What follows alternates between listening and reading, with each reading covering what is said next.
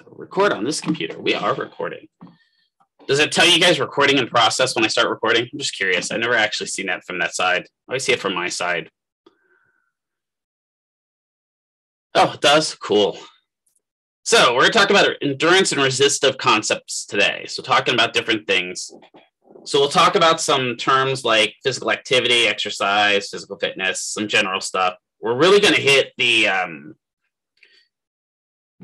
energy stores and how we build up muscle and stuff like that a little bit today, which is kind of important.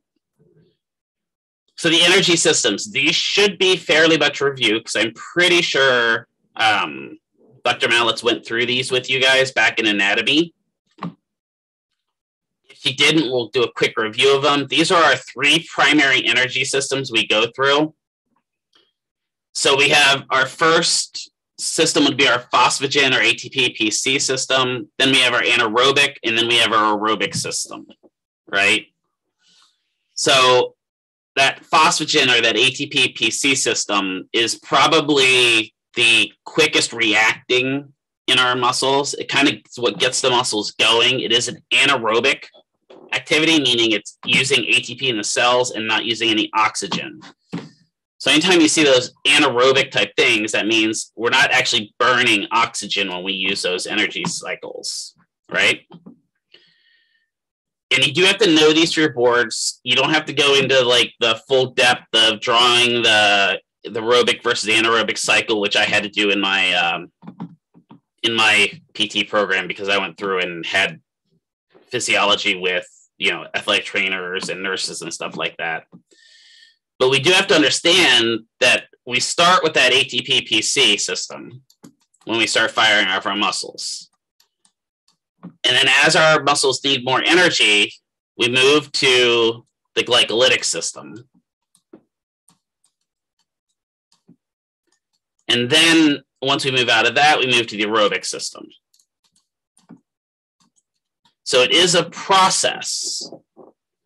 So for those first 90 or so seconds of exercise, you're not typically using oxygen. You're not doing an oxidative type activity. So you're not burning off, you know, fats or proteins or anything like that. Most of the time in that first 90 seconds, you're using locally stored muscle energy.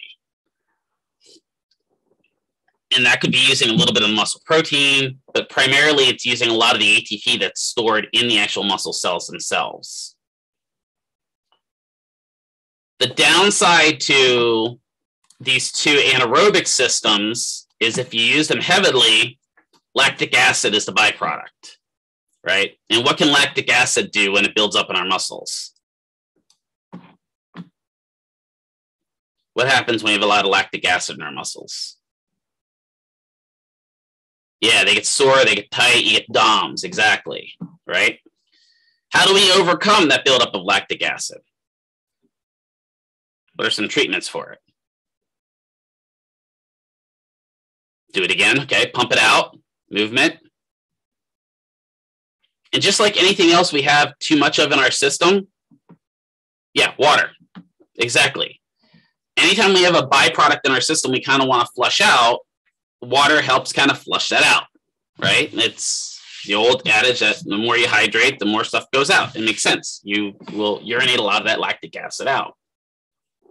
But it's not until we get up here to this aerobic system that we start burning through our kind of our glycogen, our fats, and our proteins, right? Now, understand that just because you do aerobic exercise doesn't mean you're going to get super slender. Right? You know, just because you go do, 2 hours of cardio a day doesn't necessarily mean you're instantly going to become skinny. Because the body has a preferential way of burning through energy. The first thing it's going to try to burn through is any of your glucose stores. Why is it going to go for glucose first?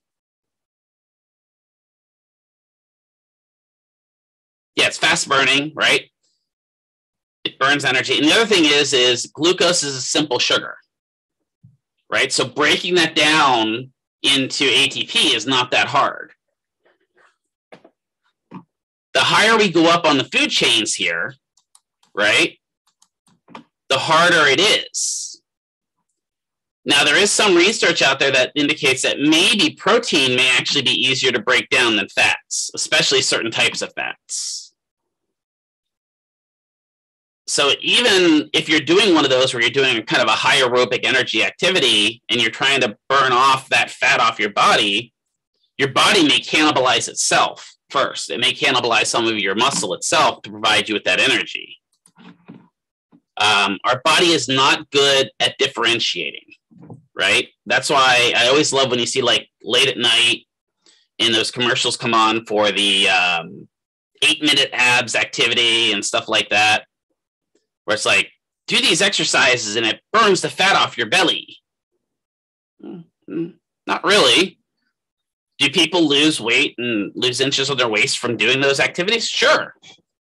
But they equally lose it from doing anything else, right? It's not gonna target that area. Yeah, we have genetics that play a critical role. Trust me, I know that, Stephanie.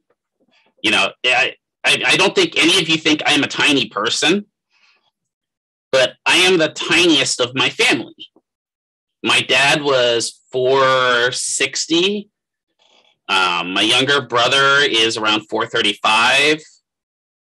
Both of my sisters are in the high 300s. My older brother is in the high 300s in weight, right? Genetics definitely come into play. Yeah, my family definitely, don't put them on the front of the roller coaster. That will definitely accelerate that roller coaster down the hill.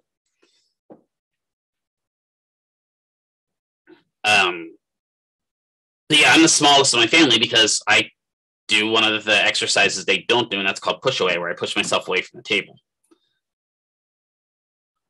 But so when we're talking about burning through these things, we also have to talk about the types of motor units in our muscles.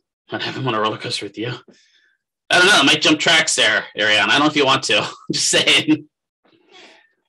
So when we talk about that energy system, we also have to make sure we talk about the types of muscle fibers. Did you guys cover these in anatomy at all?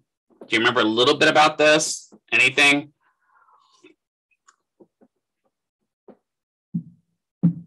Slow and fast? Okay, good. Good news is for your boards, you don't really have to know about these down here, the type 1 or type 2 X's, but you do kind of have to know the difference between your type 1s, your type 2s, and then also your type 2As, or type 2As and type 2Bs, right? Your type 1s are also called your aerobic fibers. The other thing you may see them referred to in a lot of the textbooks are your red fibers. Why do you think they might be listed as red fibers of muscles in textbooks? Yeah, right? They have a lot, so not necessarily oxygen, but they have a lot of hemoglobin content, right? They're big users of blood because they need oxygen, right? And a lot of times when you see these, the fast twitch or the anaerobic, you usually call them the white fibers. These are the ones that don't use as much oxygen.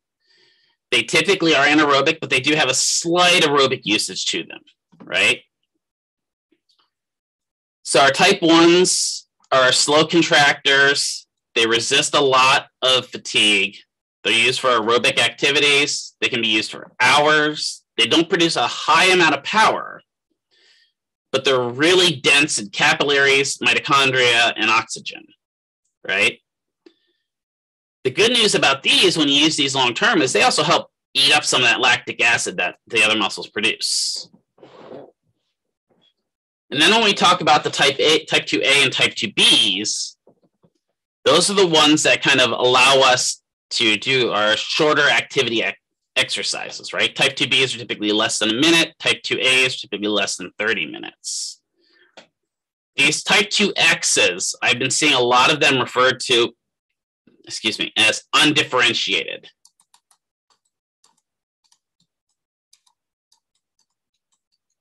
And there's a lot of research out there right now trying to figure out if you can change your muscle fiber dominance. And if you look at most of the research, they'll say no. We'll say that no, you are what you are, right? But there is some science that show that you can convert some of your type 2Bs into type 2As, which give you a little bit more endurance. This is where I talked about, I had a really funny story about this. So my older sister, who is a nurse, she was dating a physiologist back in Pennsylvania, and the physiologist was the physiologist for the Philadelphia Eagles, or physiatrist, not physiologist, physiatrist, right? So he's an internal medicine doctor specialized in exercise. And just to kind of show how long ago this was back when Ricky Waters was on the Philadelphia Eagles. And they had this neat force plate. I went down, I got to tour the Eagles facility, and I was totally geeking out because of all the cool stuff they have. And that was back before I was as cool as I am now, I must say. But they had this neat device in there that they use on all the athletes that come in, and he uses this force plate to determine where their dominance is in their muscle fibers. Because if he can help determine their dominance in muscle fibers, he can then provide that to the athletic trainers, and they can develop an exercise program better suited to those athletes, which is actually kind of cool. The force plate's idea is you get on the force plate, and for 5 minutes, you jump up and down. And you just keep jumping up and down and up and down and up and down and up and down and up and down and up and down for 5 minutes. Does that sound like fun to anyone? It wasn't very much fun for me. Mark's like, no. So what you got to see was they rated your time in what they call T-air versus T-ground.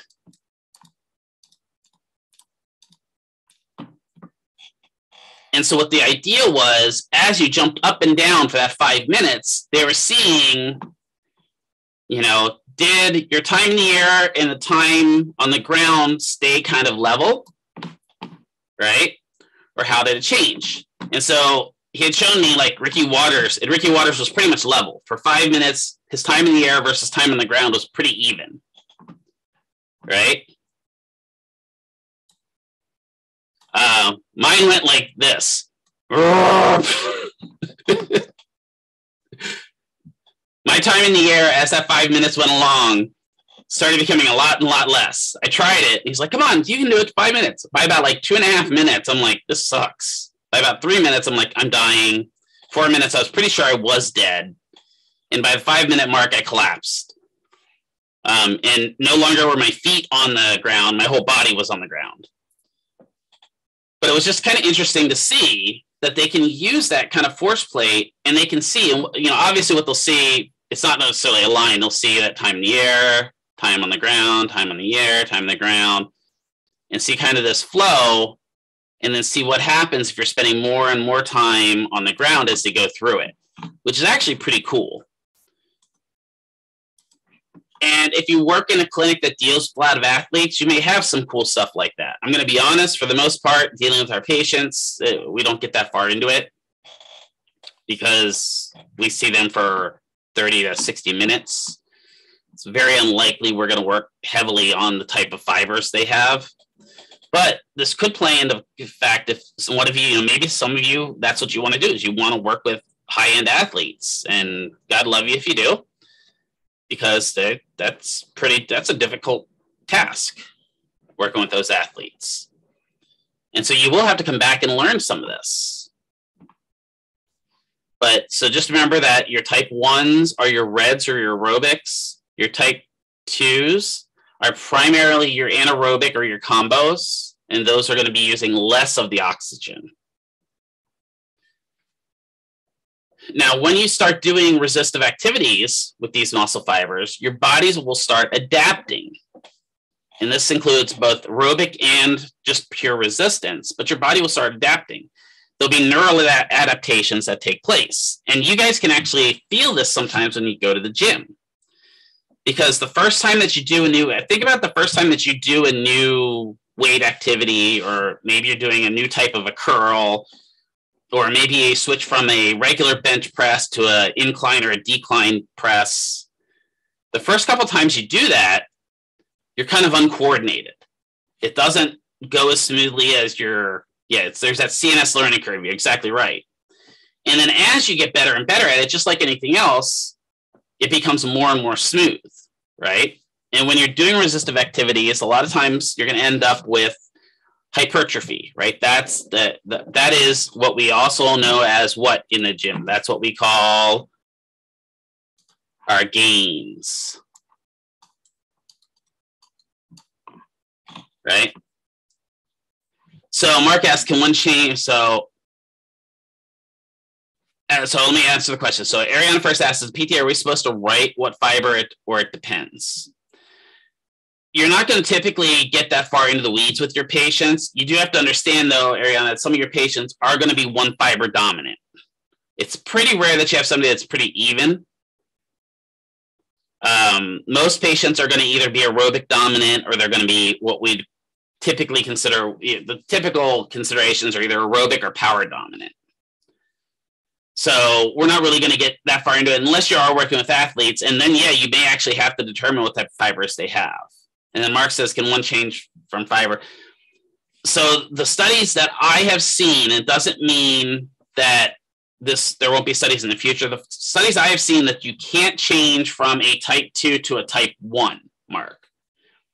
What the studies that I've seen have shown is that you can adapt some of your type 2Bs into type 2As, which gives you more aerobic capacity. And so you can kind of make the fibers that you have more efficient. Exactly like, it makes the efficiency of the fibers that you already have. You got it. Yeah. So it'll give you a little bit more aerobic capacity. And I think, like, I don't know about you, but I got the same kind of process.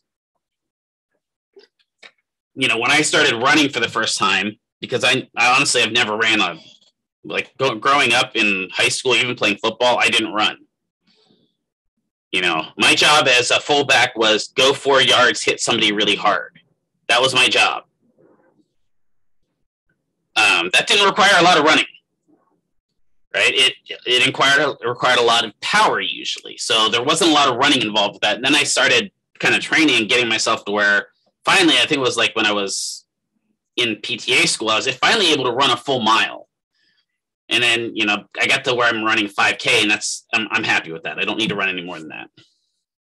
If I have to outrun zombies more than a 5K, they can just have me. But I could feel almost my body adapting to that. I could feel that I was gaining a little bit more endurance with it, but I hit a wall. That 5K for me right now is kind of a wall. I just can't seem to break that wall. So I don't doubt that there is a little bit of adaptation that can occur. I don't know that I would ever adapt to being able to run a marathon. I don't know. Maybe if I did enough that I cared, but I don't care enough that much. So hypertrophy is where we get our gains, right? That's where the muscles look swole. That's our swole bros. All of us are capable of hypertrophy. And actually, most of the muscles in our body are capable of hypertrophy, whether it's something as simple as a facial muscle or something as complex as your ab quadrants, right? Dealing with all the different ab muscles. They're all able to hypertrophy and gain bulk. But hyperplasia is one that's very questionable when we're talking about actual adaptation to resistive exercise. And what hyperplasia is, instead of just hypertrophy where the muscles swell, hyperplasia is where you grow new muscle fibers. And again, most of the research that's out there says that we don't really gain new muscle fibers, but like Mark had suggested, the fibers become more efficient and the fibers themselves, so those monofibrils that we have in our muscles, actually increase in size and therefore are able to perform more.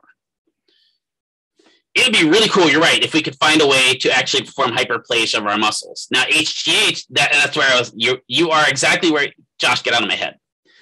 There are some studies that maybe taking supplements like HGH may cause some hyperplasia to occur. It's evidenced by Peyton Manning's forehead. Just look at the size of his muscles in his forehead. No, just joking.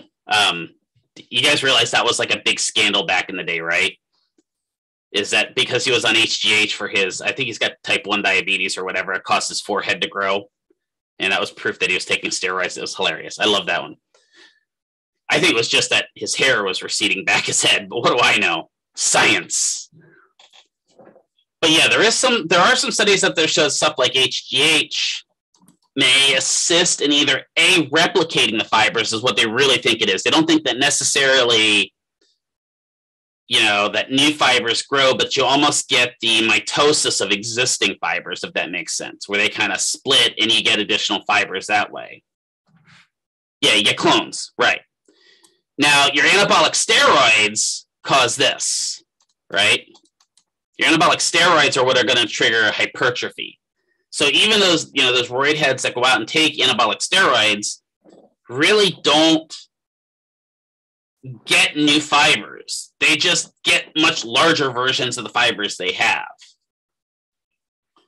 And has anyone ever seen like somebody that was on a long-term course of anabolic steroids and then stops taking steroids? What happens to their body? It's kind of sad. Their body basically number one, they get hormone issues, yeah. But their body kind of melts, is the best way to put it. Yeah, they withdraw, and a lot of times, if they're male, they'll get gynecomastia, right? And they just definitely, there's problems there. And we can talk all day long about the positives and negatives, because there are some positive to steroids. I'm not going to say that all steroids are bad, right?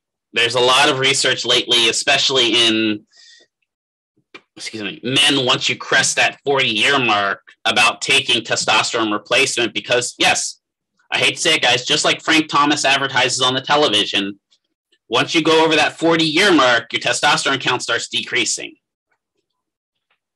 Doesn't mean you're any less likely to make babies, but it definitely decreases your testosterone count. And that affects everything for guys, right? It's the same thing, that's where we go through our menopause versus menopause. And we talked about muscle fiber adaptation, right? When we actually start getting some either cardiovascular or resistive exercise, our blood vessels are going to adapt as well, right? And that may be leading to some of the hypertrophy of the muscles, is we get angiogenesis occurring, where we get new blood vessels growing and providing more blood flow to those muscles. The more blood flow we get to those muscles, the more nutrients that can get to those muscles. The more nutrients that can get to those muscles, the larger those muscles grow. Kind of makes sense, right? But on top of that, in order to get any of this, whether we're talking about hypertrophy in muscles, vascular growth, there has to be sufficient nutrients there as well, right? We have to have sufficient levels of proteins. We have to have sufficient levels of all your vitamins. Otherwise, this growth won't occur. I've seen some people in the past, and I've treated some patients, especially in the psych ward, where they exercise consistently, and exercise becomes almost their addictive drug of choice. And especially when they get eating disorders that go along with those, where they may get anorexia nervosa specifically, that I'm thinking about with this, where they're not eating because they don't want to gain weight, and so they exercise so they don't gain weight. Doesn't matter how much they exercise, they don't get a ton of hypertrophy because they're not getting sufficient nutrients in their body then to get those gains, right? So that all kind of comes down to that. Metabolically, the more you exercise, whether it's resistive or aerobic again, the better your body gets at processing all of those materials in your body. And this is why, as you first start exercising, you usually get a pretty good gain of weight loss when you first start, right? How many of you guys have ever experienced this? You go to the gym and you're just rocking it for several weeks and you're starting to see that weight kind of taper down, right? Maybe you lose a few inches off your waist in those first couple weeks. You're like, yeah, this is awesome. And then what happens? Yeah. Right? You hit that kind of plateau point and you're like, why am I doing this? Yeah, your muscles adapt. Everything kind of gets stuck there. And you're like, this sucks. Why am I not changing? Well, it's because you have to kind of then adapt to that. And you plateau. And so then you have to get off that plateau. And it's an ever-changing type of activity when you're doing that type of stuff. With your connective tissue, your tendons, your ligaments, and most of the connective tissue in the muscle do grow stronger the more you do resistive and aerobic exercise. That means the connection to the bone becomes stronger, the connection to the muscle itself becomes stronger, your bone-to-bone connection becomes stronger, which also then helps prevent injury. There's a lot of research that shows that something as simple as walking can help prevent falls, because weight bearing on bones is how bones absorb minerals. So that means just getting up, and even for patients that can't walk, just getting up and standing can be huge. A lot of doctors that, sorry guys, a lot of docs that treat spinal cord injury patients will want those spinal cord injury patients to stand in a stander for an hour or so during the day. That doesn't mean that patient's going to stand on a regular basis. All that means is that they want their bones to absorb that ground force. So hopefully the bones stay strong enough that they don't fracture and become brittle. Right? So we do get a ton of changes just by exercising. When we're talking about those energy systems and efficiency, we have to quantify the energy expenditure. That's where we talk back to that kilocalorie that we learned back in physics, right? We originally learned in physics that 1 calorie is enough to raise 1 gram of water by 1 degree Celsius, right? And then we talk about the kilocalorie, because kilocalories are in all of our substances we eat, right? That's what's on this label. That's why if you look on this, let me find it. Yeah. So if you look on, I don't know if I can get it in focus or not, but if you look at the calorie count focus, right here, focus right here. It's not focus. There we go. Calorie is capitalized on my soda. And the reason calorie is capitalized is because that's really talking about a kilocalorie. In all of our foods, we talk about kilocalories. So do you see something that's actually 200 calories on your food, right? In reality, it's 200,000 calories with a small c.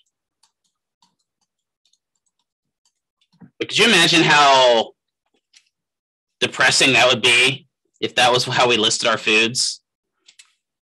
I don't know. That would be really depressing, seeing that each food is like 200,000 calories. I think part of it is that we realized that we needed to cut down on the labels, and part of it is that people would completely be depressed if they're eating a 200,000 calorie meal. So how do we measure these calories? What do they do? Like, say you're going to have a bowl of Campbell's soup. How do they know how many calories are in Campbell's soup? Does anyone know? Yeah, they light it on fire. You're exactly right, Josh. They light it on fire, see how much, and more importantly, how much it raises water's temperature, because water is our basic, right? This is 1 calorie is also, if you remember back to physics, 1 calorie is also 4.186 joules of energy, right? I know, physics. You guys hated that class. So when we talk about these kilocalories, for every 5 kilocalories you burn, you actually burn through about 1 liter of oxygen. So when you're eating something that maybe is when you think about it, like a 20-calorie snack, let me put it as a big C, 20-calorie snack, in order to burn off that 20-calorie snack, you're going to have to burn through 4 liters of oxygen, which was going to require a good bit of exercise, right? It doesn't go away. It's not like just sitting around, you burn through a ton of calories, right? Everyone has a resting metabolism, right? Just sitting around like this we're doing now, we do burn through some calories. We don't burn through a ton. I would say that I burn through a ton because I'm fidgety constantly. That's why I constantly have to have something in my hand to keep myself busy, or I'm going to be fidgeting constantly. When we talk about exercise specifically in the clinic, we're going to talk about primarily dealing with light, moderate, and heavy activities. And the way that we talk about that in the clinic is on this rate of perceived exertion, right? So the original RPE scale, and I want to say it was designed by Borg, if I remember correctly. I always just called it the RPE. So you will be assimilated. Was originally, I think it's a 6-20 or a 6-22 scale. So what that states is you used to say to patients, I'd be working with Josh, and I'd say, Josh, on a scale of 6-22, with 6 being you didn't work very hard, 22 you're exhausted, how would you rate that activity? And Josh would look at me like, what? That doesn't make any sense, McKeever. Yeah, 14.865, right. The interesting thing about this scale is it correlates to cardiac output.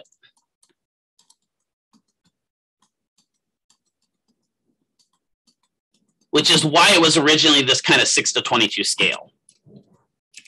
There is a correlation that you can make, and there's a formula you can do, and I'm not going to make you do it. I learned it in my physiology class. It's not important for the boards. So, huzzah. Most of the time now, when you're looking at a chart, you'll see it listed as the lowercase m RPE. Does anyone know what that means?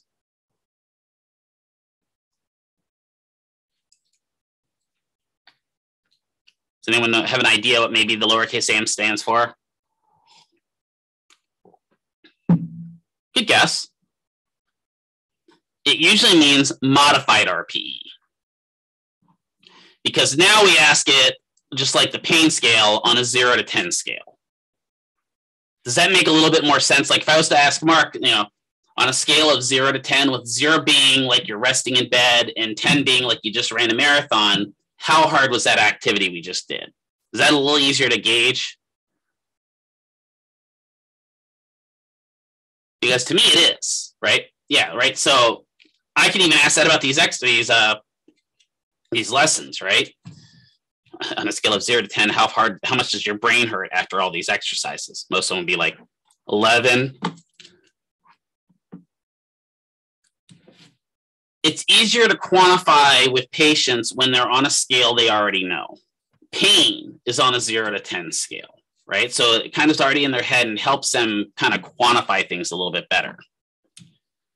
Usually, if we're going on that 0 to 10 scale, light is typically from about 0 to 4. Moderate is somewhere between 4 and 8. And then 8 to 10 is considered heavy. And if you look, there is some overlap there, right? It doesn't exactly stop at this spot. Ideally, when we're working with patients in the clinic, we kind of want them in this scale here. We want them to get a moderate activity going. Oh, did I hear a question pop up? Nope, somebody just signed in.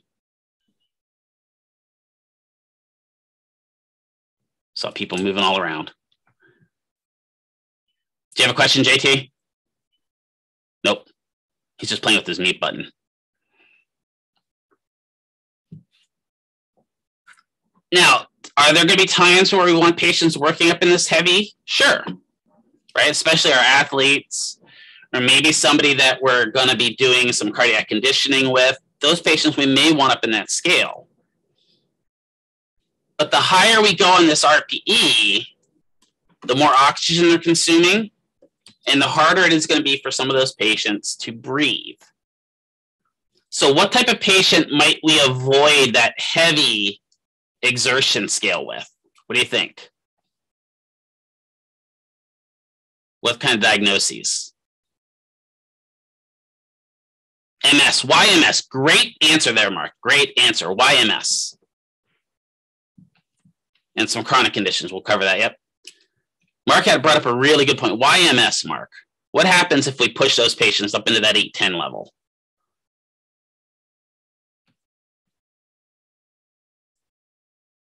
They're already in pain, okay? That's part of it. It can cause them to get too hot, good, right? And it's going to send them into a flare, right? So it's going to trigger the flare. And I can speak from experience, it's not fun because that can shut you down for days, right? Heat is what we avoid. It's nothing for somebody that when they have a real severe case of MS, my buddy is a really good example of it because he has primary progressive, which never gets better. It just constantly gets worse. When he was going to physical therapy, they pushed him really hard. I remember he was going to one of the clinics I know back in PA, and they pushed him really hard because they're trying to test his cardiac endurance. And it knocked him down for 3 weeks. It literally basically shut his body down. He wasn't able to do hardly anything for about 3 weeks because it caused his autoimmune system to just go into a complete flare. So that's a definite one. Certain chronic conditions, we may want to avoid this, right? ALS, muscular dystrophy. Why might we avoid it with muscular dystrophy? Do you guys know what muscular dystrophy is?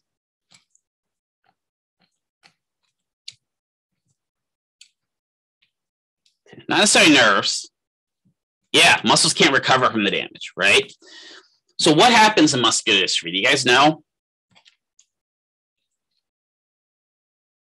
Because primarily a disabler of young people. It's not necessarily, it is weakness, yes, but what's actually happening to the muscles? Did you guys get to see a picture of that with Dr. Sokel? They may get spastic, good. The muscles themselves, yeah, they degenerate and they turn into adipose. It's actually kind of wild. I'll see if I can find a picture of it.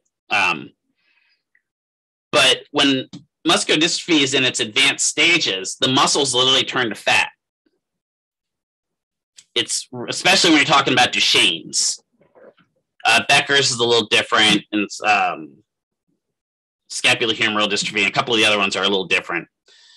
But Duchenne's, for example, is one that definitely, and that's what I'm going to talk about. So right now with muscular dystrophy, Mark, is we can help improve the function of our muscles with exercise. You're exactly correct, but we have to watch it. It doesn't slow the process. It just helps the efficiency of the muscles they have. So it's just like before when we're talking about the adaptations, right? We could do isometrics, good, right? And we tend to do those, but again, with kids, isometrics get boring really quick. But we want to avoid this heavy area here of activity because if we get into that heavy area, it actually can cause that muscular dystrophy to speed up. And there was a clinic in town that is no longer in town that one of their things that they got reported for was they'd have kids come in that was a pediatric clinic that would be a muscular dystrophy based. And part of their activity was they'd throw them on the treadmill at a high speed for 15 minutes in order to kind of wear them down. So they were a little bit more compliant in therapy. And the downside to that is that actually makes the muscular dystrophy worse and can speed up the process of it. Now, I understand I've worked with kids with MD before, and they can be a handful. Kids in general are just a handful. How many of you guys want to work with kids? Anyone in here? Nope. Yeah. It can be fun to work with kids, I will say that, but get ready to be bit. I'm just saying. And don't ever turn your back to them. They will vanish to bite back. And never think that they're weak. Like kids with muscular dystrophy and Down syndrome, you think that they're overall low muscle tone. They can hit pretty hard. They just can. So we want to watch it with kids with muscular dystrophy. We want to watch it with patients that have unstable bone statements, like people with osteogenesis imperfecta, or an unstable anteoccipital joint, such as with trisomy 21, I just said it, Downs. You got to be careful with that. So we may avoid that 8 to 10. What about cardiac patients? Why might we want to avoid that heavy activity with cardiac patients? Yeah, we could push too much of a cardiac demand on the patient and we stress out the heart, right? Let's just do a quick review here. So I'm going to draw my heart. That's a bad drawing. Let me draw my heart here. So I want red because the heart is always red, right? So here's my heart. It's exactly what it looks like in the human body, right?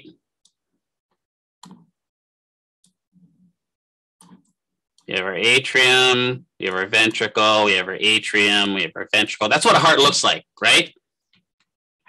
Jess, that's what you drew it like when you're drawing it for anatomy, right? Totally, yeah. So we have our right side over here. We have our left side over here. Right side, the blood's coming back from the body, right? Body. Left side is coming back from the lungs. Let's think about this logically. With a patient that might have right-sided heart failure, first of all, because I know you covered this with Dr. Sokel, if you have somebody that's got right-sided heart failure, almost all types of heart failure, we're talking about congestive heart failure, they're going to have backup of fluids. They're going to have swelling somewhere, right? Or otherwise edema. With right-sided heart failure, where does the swelling occur? Okay, jugular distension. Okay. More importantly, kind of where does the swelling happen at? It primarily happens in the periphery, right? The lower extremities. Good. Because the fluid's not getting back to the heart, right? Because it's just pooling because that right side of the heart is just not as efficient. Now, if we have right-sided, it's in the body that we get the edema. What about left-sided? Yeah, pulmonary edema, right? So lungs. And the way I always remember that is left is lung. Left is lung. LL. Cool J. Mama said knock you out. So left-sided edema is, see, I made some of you laugh, right? Left-sided edema is lung. Now, say we're stressing a patient that has right-sided heart failure and we push them to that 8 to 10 level, right? Now, we do want to get them exercising because we want to get that fluid from the extremities back to the heart where it can get processed out by the kidneys, right? But if they've already got that right-sided heart failure and now we push them really hard and are getting them that 8 to 10 level of RPE, what's going to happen as that fluid comes back? What's it going to do to the heart? Or what could it do? Yeah, it could flood it. Good, too much pressure, right? And then, unfortunately, pressure causes things to pop, right? And they may get something like where they get suprajugular distension, like I think Josh said it earlier, right? Yeah, Josh said it earlier. So we got to watch that. That's where, when we have that right side of heart failure, we got to watch it because we could return too much fluid to the heart. But we got to have that balance, right? Now let's talk left-sided heart failure. So now left-sided heart failure, we got the patient on the treadmill and they're running at that heat. All right. I caused myself to go into a coughing fit. We go into that 8 to 10 level with that left-sided heart failure. So now that right side of the heart is working efficiently, right? It's pumping that blood to the lungs. It's saying, we need more oxygen in the body. Come on, lungs. Come on, lungs. Come on, lungs. Yeah, swamp lung is a good way to put it. Yeah, they can actually dry drown, right? Because now the lungs start filling up with fluid. Yeah, I was clearing my lungs. Thanks, Doc. Exactly. So now we start flooding those lungs. Now the left side can't get it out, right? And it's going to cause problems there. So you have to be consciously aware of that when you're working with those patients that are cardiac compromised, right? And then also when you think about it, let's say you have somebody that's got a heart transplant. or that's had a bypass graft. What's that surgery called where they get a bypass graft? What's the abbreviation for it? CABG, yeah, coronary artery bypass graft. And when you see a CABG, there's going to be a number behind it. So it's going to be like CABG times 1, CABG times 2, CABG times 5. What does that number mean?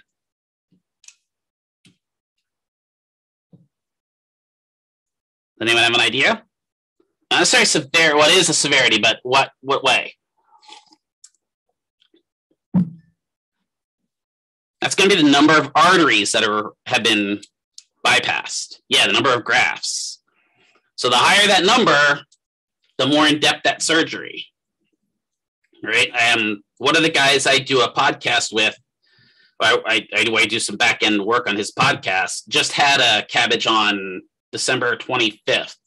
So that was his Christmas gift. He went in for an arterial stent, and then they're like, nope, straight over to the OR, you're getting coronary artery bypass graft. You get 4 of them done. The more that you have, the greater the risk of that surgery, right? So now let's think about that patient that's got those grafts in the heart, and now you push them really hard. Could you cause those grafts to fail? Yeah, especially in that early phase. So you've got to be constantly working with those patients, right? And saying, how's this feel? Do you have to back it down or do you have to increase it, right? It's really important to be paying attention. That means you have to talk to your patients and ease them into it. Yeah. All right, Mr. and Mrs. Johnson, how you doing today? Right? What you don't want to be doing is one of these.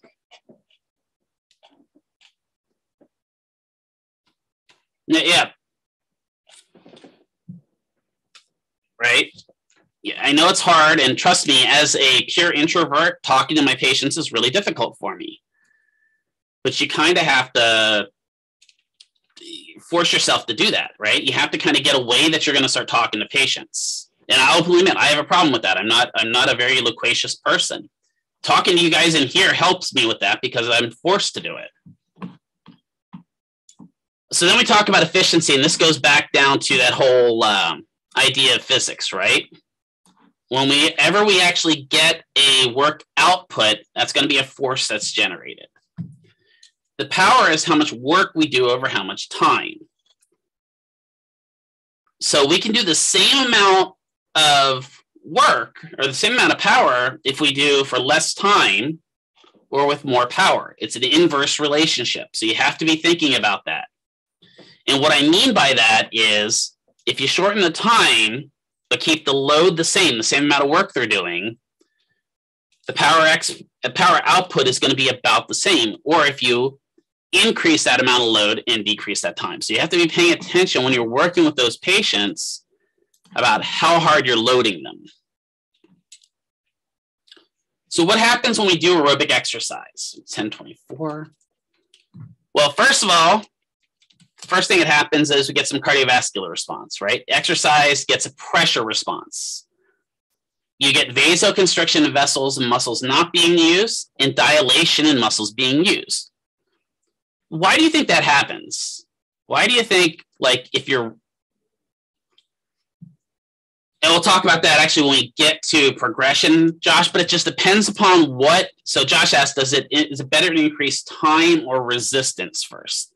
It's going to depend upon the level of your patient, the actual diagnoses, right? Because there are going to be some patients that we don't want to increase resistance, but maybe we want them to work a little harder, so we increase the time. Cardiac patients are a great example of that, especially if they're doing something with their upper extremities, because if you have them doing activities with their upper extremities, closer to the heart, right? If you increase the resistance, that could stress the heart a little faster than maybe the lower extremity. So you have to this is one of those where it's going to be dependent upon what your PT's protocol is. And Mark, that can be a good idea to increase time. It just depends upon where your protocols are going and what your goals are for that patient, right? And when I say your goals, I'm not talking that you're setting the goals. I'm talking your goals as in the PT goals for the patient, right? If their goal is to increase endurance, yeah, we want to increase that time. If our goal is to overall increase power, it may not be necessarily beneficial to push them in time. We may want to push the level of work that they're doing. So it's kind of a balancing act is the best way I can put it. But great questions. So with vessels, let's say I'm going running and I get up and I start running and I'm using my arms for arm swing and I'm using my legs, obviously, for running. Why would maybe the blood vessels in my upper back maybe start constricting a little bit while the vessels in my legs and my arms are opening up more? Why would we get constriction in some places and dilation in others?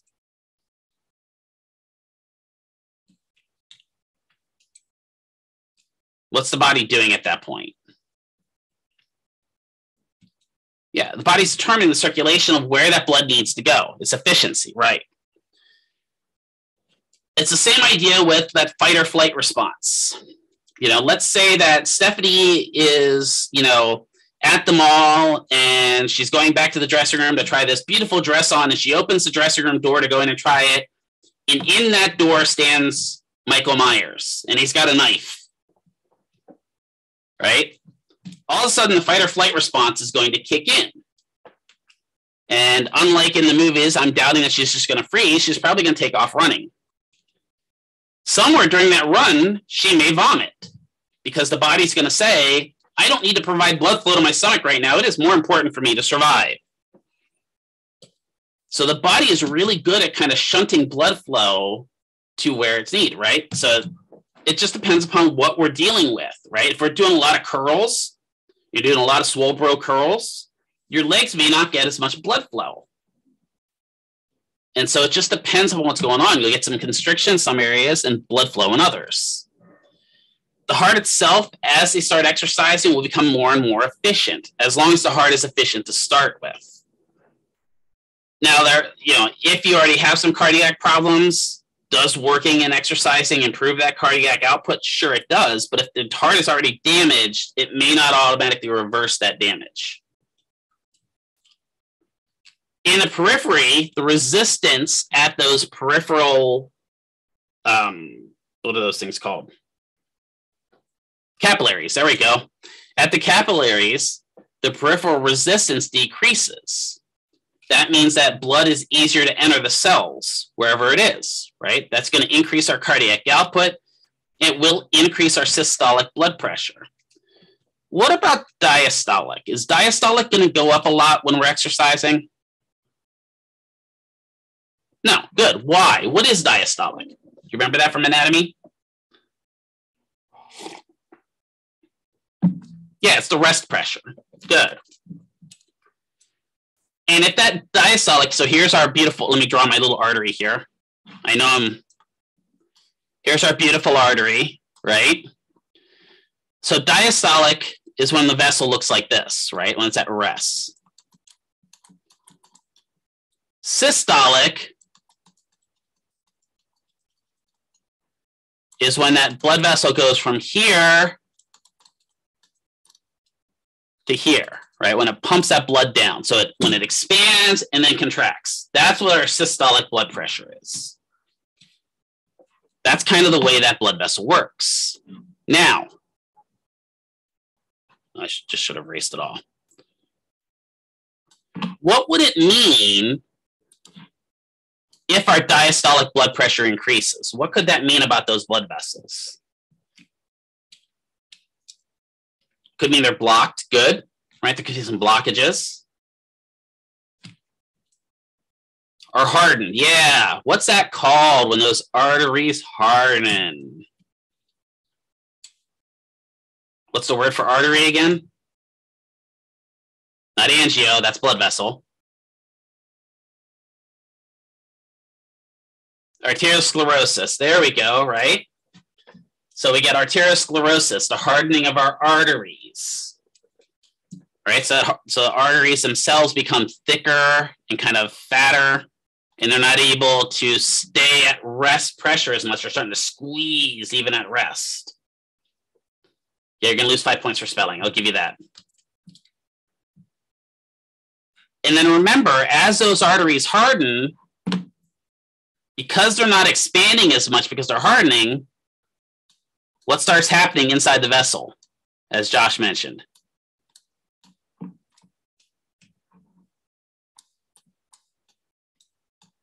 Yeah, buildup.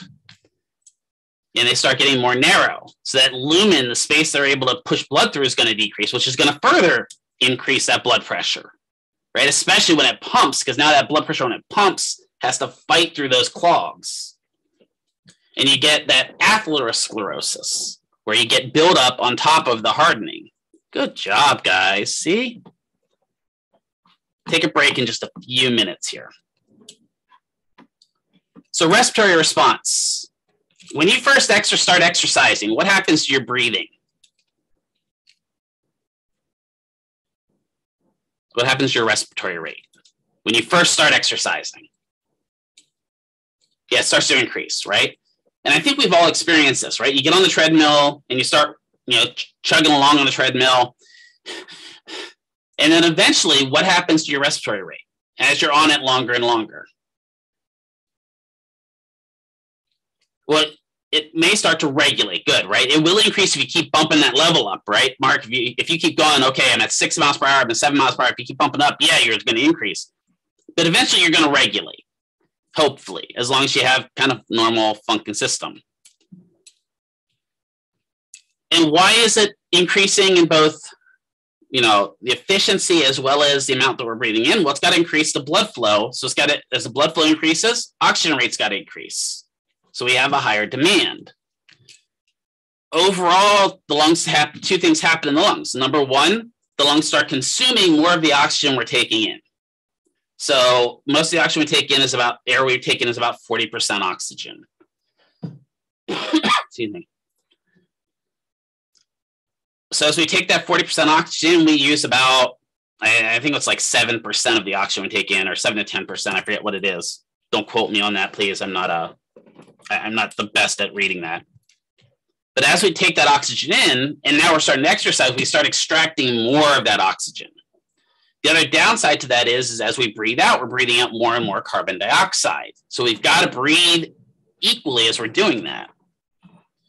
What type of patient, if you're exercising them, might increase their carbon dioxide hold levels in their lungs? So we might have to focus on their breathing while we're exercising them. What major disease? Yeah, COPD. Yeah, right? So we really got to hit those patients that have lung problems. Could be COPD, could be lung cancer as well, right, Ashley? So we have to kind of think about that and go, okay, we got to focus on breathing. And you've all seen this at the gym, right? Somebody goes over to do, they're doing preacher curls over the thing, right? And they just hold their breath the whole time. Hold on a second. Just made myself lightheaded just by doing that, right? I even turned red. Look at that. That's great. So they get that Valsalva, which we're going to talk about. But the main thing is they're not breathing. And if they're not breathing, oxygen exchange isn't occurring. And you're starting to build up that carbon dioxide in your lungs. So that oxygen exchange has to occur. When we're testing these patients, there are all kinds of physical tests we can do. For low-level patients, we can do something like a 6-minute walk test, right? For higher-level patients, there are all kinds of things. We can do VO2 max tests. There's all kinds of them out there. But if you've got a heart patient, a lot of times you're going to be hearing about this thing called a stress test. Has anyone heard of this before? Your patient goes in for a stress test, right? There are two main top types of stress test. There's this little 6-minute cardiac one where they put you on the treadmill, and your goal is to increase your heart rate naturally, right? And then they can inject you with ADP, adenosine, right? So in the patient that may not be able to get on the treadmill and go for 6 to 18 minutes, and usually there's a couple stages of about 6 minutes that you're doing with those patients. they'll say, okay, patient can't do that. Instead, we're going to artificially make the heart work faster. And so they inject them with the adenosine. And I can speak from experience, that doesn't feel good. Just imagine that your heart goes from, nice resting, I'm okay, I'm laying on this mat, to, holy crap, Jason, Michael Myers, and Freddie are all chasing me at the same moment, and I'm tied down to this bed. That's literally what it feels like when your heart goes crazy like that. It just shoots up. Like I watched my heart rate go from like 60 to 170 in a minute. Yeah, it's some good stuff.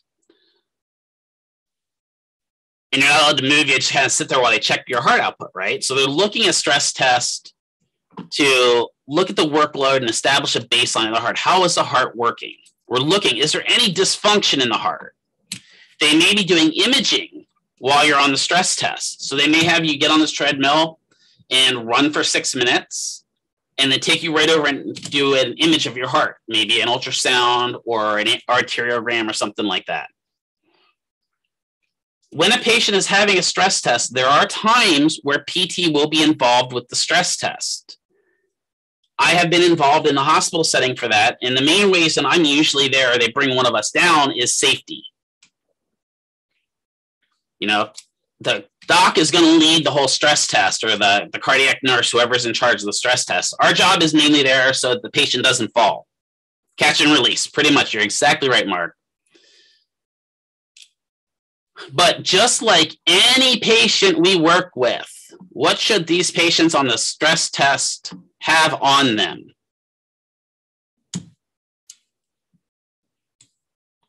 Yes, A, B, G, B.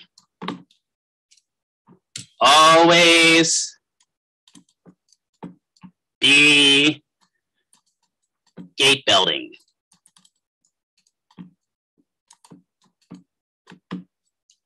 Always be gait belting. And why is that? Because it's not a matter of if your patient will fall, it's a matter of when. And it's usually your most healthy star pupil patient that's going to end up falling on you because you're not paying attention. You need to put a gait belt on them. You're like, oh, well, they're fine. They've been seeing me for 2 weeks now. They haven't tripped. They haven't fallen. They're good.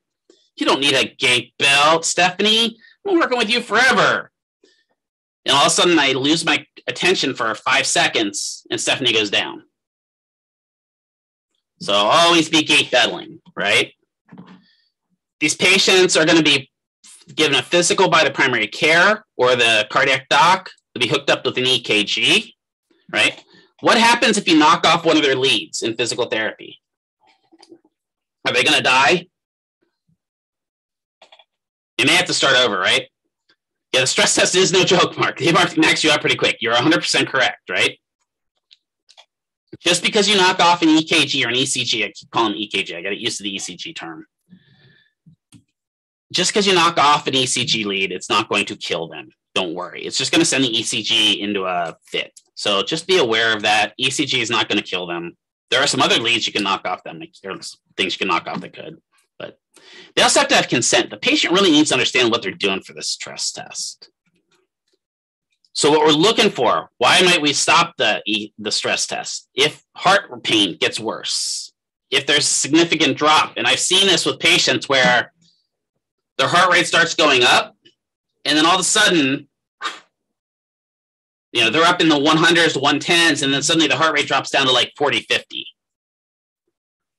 Not a good sign. Syncope. What's syncope? Yeah, unable to breathe. Good, right? What's syncope? That's not unable to breathe. What is syncope? Yeah. Ooh, that's what just happened to me a few seconds ago, right? I was like, ooh, I see colors. It's only worrisome if you can taste the colors. If you see them, you're okay. If you can taste them, that's the problem. Tastes like Crayola. Any type of ECG abnormalities that are negative. So you start seeing VFib, AFib, something like that. Or if the subject decides to quit. And I'll be honest, most times if they're getting this stress test, if the patient's like, no, I don't want to do this anymore, most time that doc or that nurse that's doing it is not necessarily always going to listen to them. they're going to try to push them to continue and go through it.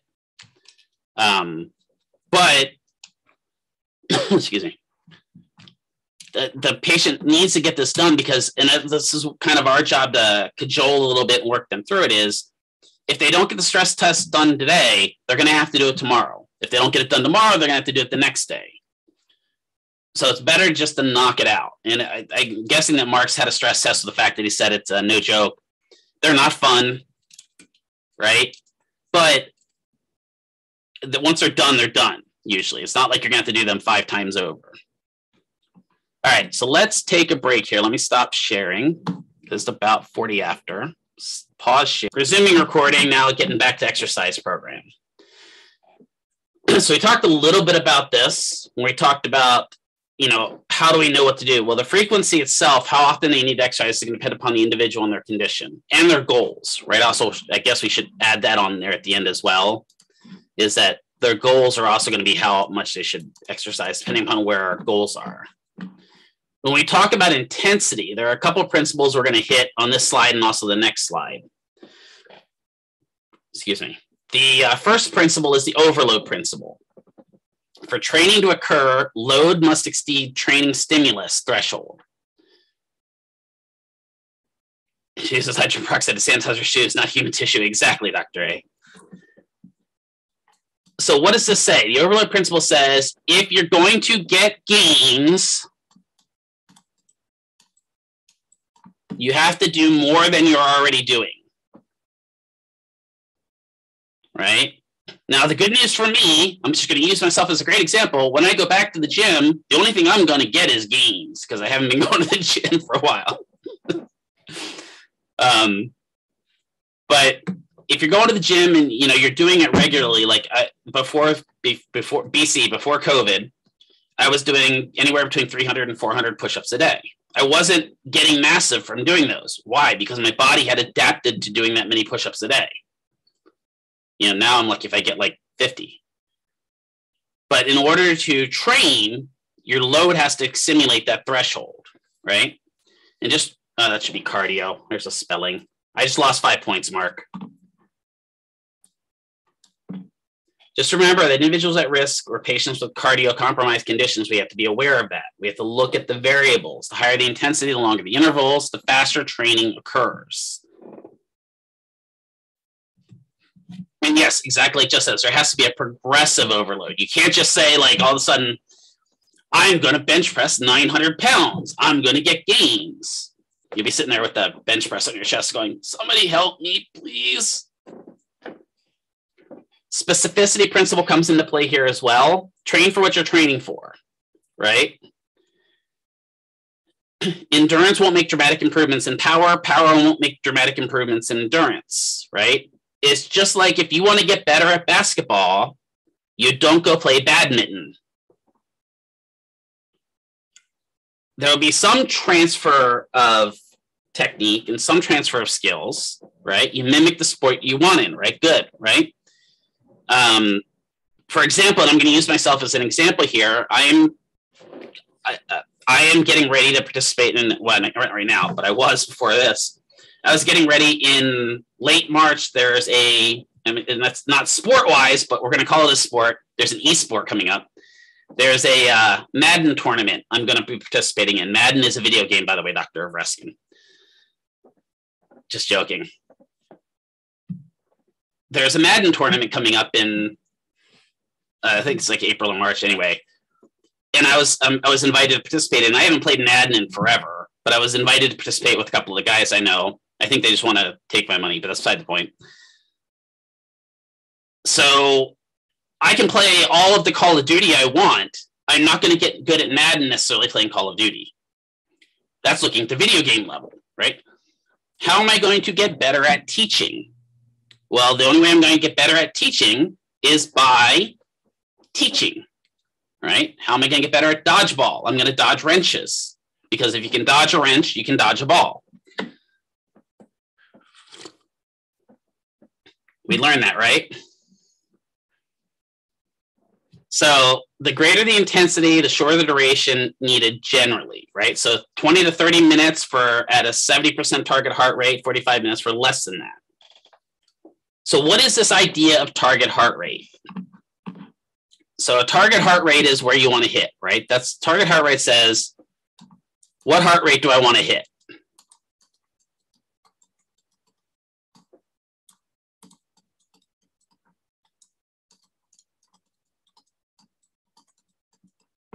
I think Les Mis just came on my Spotify. I can hear it in the background. So does anyone know what your max heart rate is? What's the max heart rate you should try to avoid going over? Yeah, 220 minus the age. Good, Jess, right? So 220 minus your age. So for me, that's 220 minus 110. So that means I can't go over 110 beats per minute. I'm joking. I'm not 110.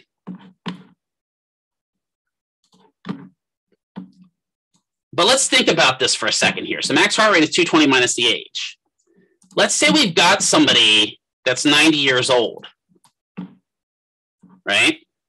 So we subtract that out, and their heart rate max is 130. How hard is it to get somebody up to the 130s? Is it really that difficult? In general. No, it's really not that difficult to get them there. And honestly, when you have somebody that's 90 years old, a lot of times their resting heart rate already is high. So her rest, let's call it a little Millie here, right? Millie who's 90. That's a Y. I can't write today. If her resting heart rate is already like 93, we don't have a large range there, right? So when we talk about a target heart rate, what the target heart rate is going to be is whatever percentage you want times your max heart rate. So for Millie here, let's say that the doctor wants her exercising at 50%, or get her to a 50% target heart rate. Times that times our max heart rate, oh, we're in trouble because that's 65 beats per minute, right? Yeah. She's already at 93. She just has to sit there. She doesn't have to exercise. So there is a long formula we're going to do with the aerobic comp called the Kevorkian target heart rate that takes into account your max heart rate. And that's designed for patients that already have cardiac compromised conditions. That takes into account your resting heart rate in order to calculate what would be a safe heart rate for you to exercise at.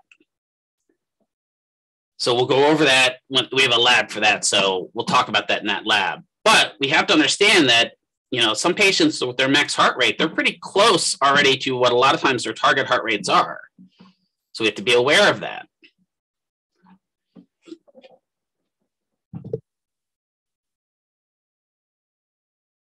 I knew that was a bad one. So when we're exercising the patient, we also have to think about the reversibility principle. And what that says is that detraining occurs much more rapidly than the process of training somebody. And oh boy, do I feel that right now. Bed rest is the greatest killer to any training regimen, right? So even with an injury, maintaining a modicum of training can reduce detraining effects. Let's say you, tomorrow, Jess is out there and accidentally tears her ACL. I'm just picking on you because you're up there and I haven't picked on you today, Jess. Her overall training regimen is going to start to decline because she's injured herself. Well, if I talk about it, it doesn't happen. That's the way I look at it. So our overall training regimen is going to decline.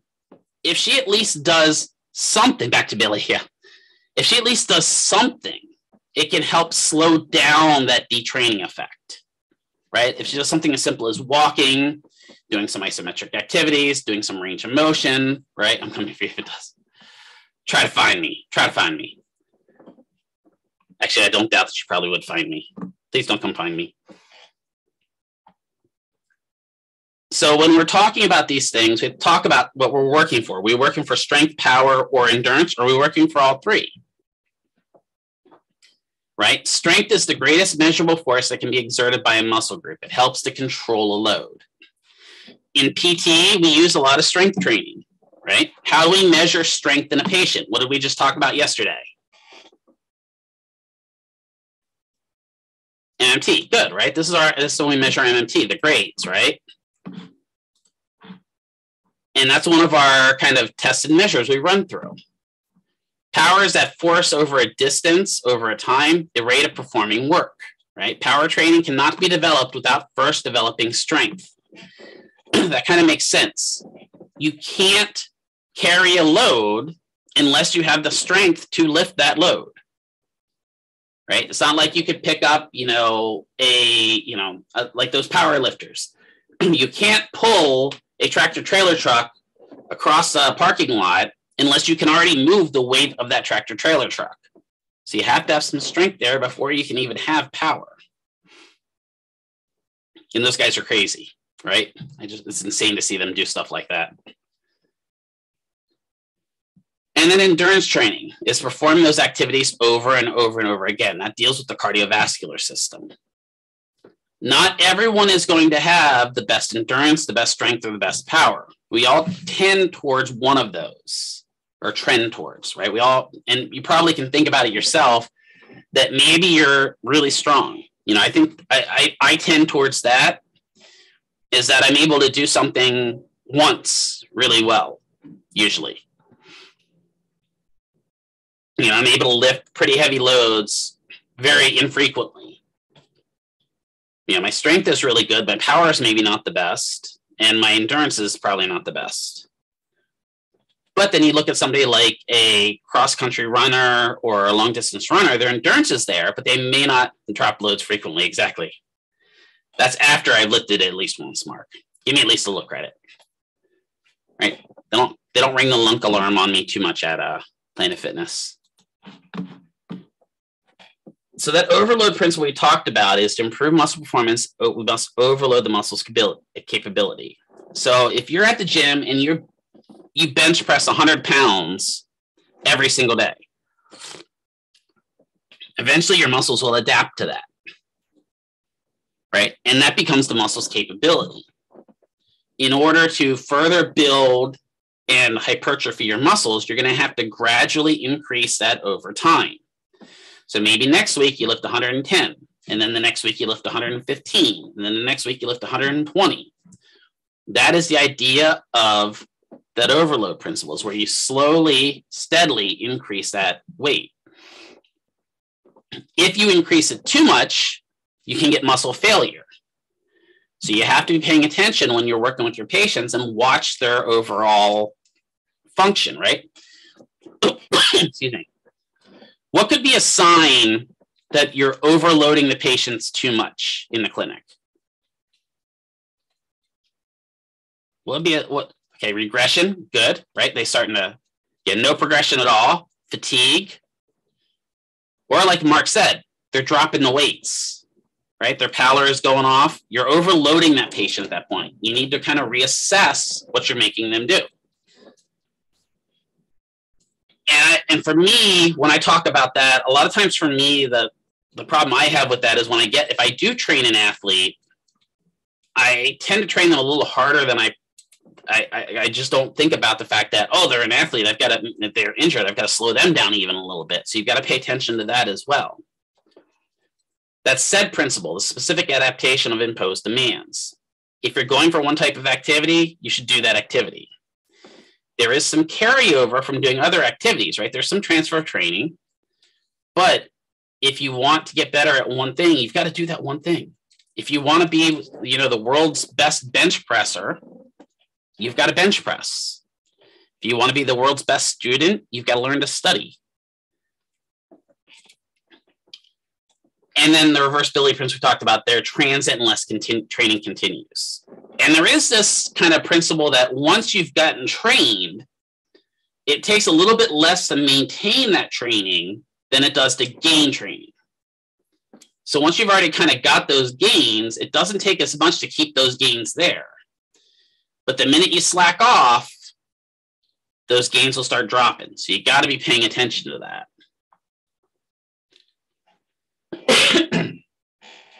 So excuse me. Activity recommendations. From the Surgeon General, from the CDC, Academy of Health and whatever, blah, blah, blah, the AHA, the ACSM, pretty much they say that the children from ages 6 to 17 should get 60 minutes of moderate to vigorous exercise. What does QD mean? We don't use that term anymore, so don't use that. I don't know why I still have that in my sheet. What does QD mean? Yeah, a day, once daily. Yeah, we're not supposed to use that anymore. I don't know why I still have that on there. Let's change that. Another 5 points off my thing.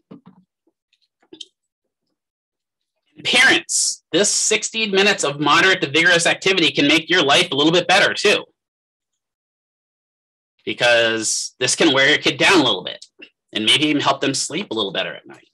Right? There's a lot of studies, at least in the psych world, that show that doing this activity, this 60 minutes a day for kids, has a twofold effect. Number one, it helps the kids sleep better at night. And if the kids sleep better at night, that encoding of everything they've learned for the day gets encoded better.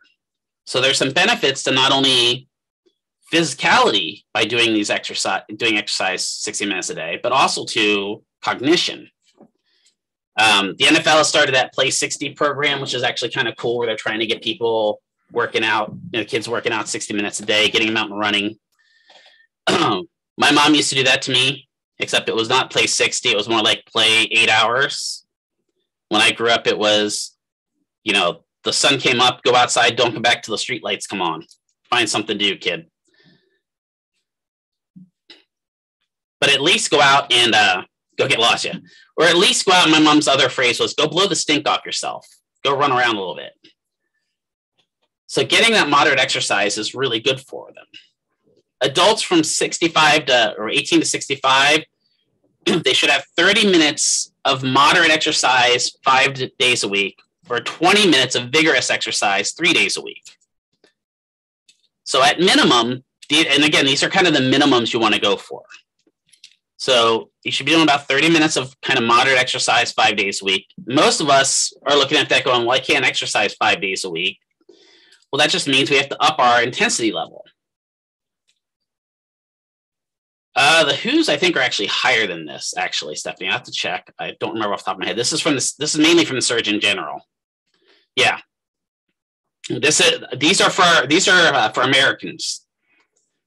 Let's just go with that. We got to start small here, Stephanie. We got to start small. Baby steps, Bob, baby steps. Adults 65 and older, they should do 30 minutes. Medicator paper, you're not wrong.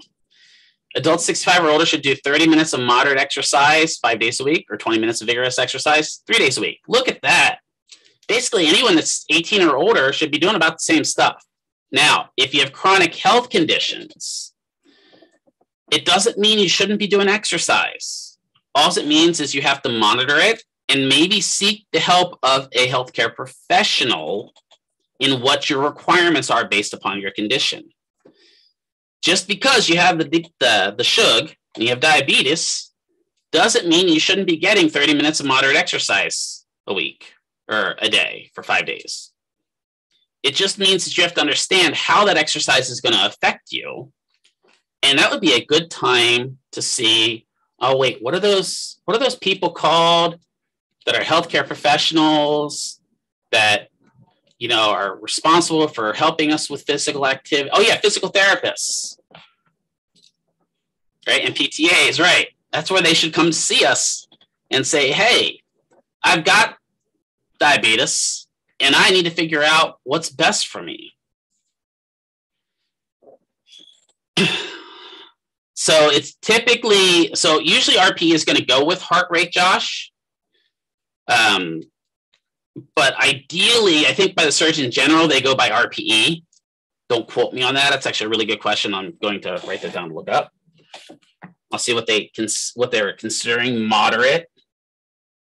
I'm pretty confident they're actually considering it on like the RPE scale, that they consider in that 4 to 6 range if you're talking about the modified RPE.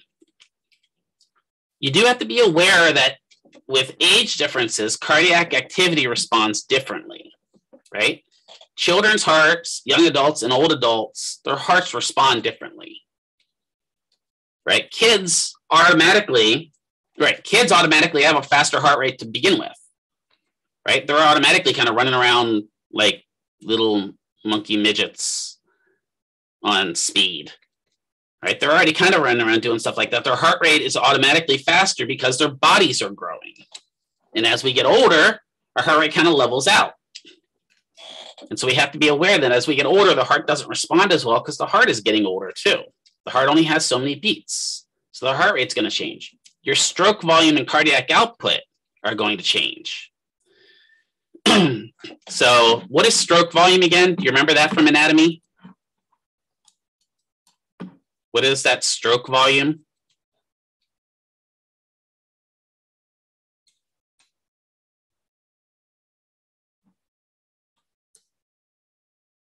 So it relates to cardiac output and heart rate, right? Yeah. So stroke volume is kind of the amount of blood pushed, right? And cardiac output then is how much of the blood that comes into the heart actually goes back out again, right? And that's usually a percentage. So how much that blood that comes in goes back out again. So stroke volume is how much blood that heart is actually physically pushing around, and that cardiac output is how much that comes in and goes back out.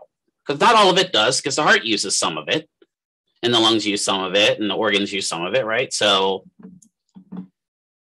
arteriovenous oxygen difference, there is a difference in the way that both kids, young adults, and older adults are able to exchange gases. As we get older, that exchange of gas is not as efficient. The maximum oxygen uptake is also different as we get older. We're not able to cardiac train and endurance train as well as we are as we get older. Now, some people are those magical people that can keep their endurance training all the way till they're 90, but most of us aren't.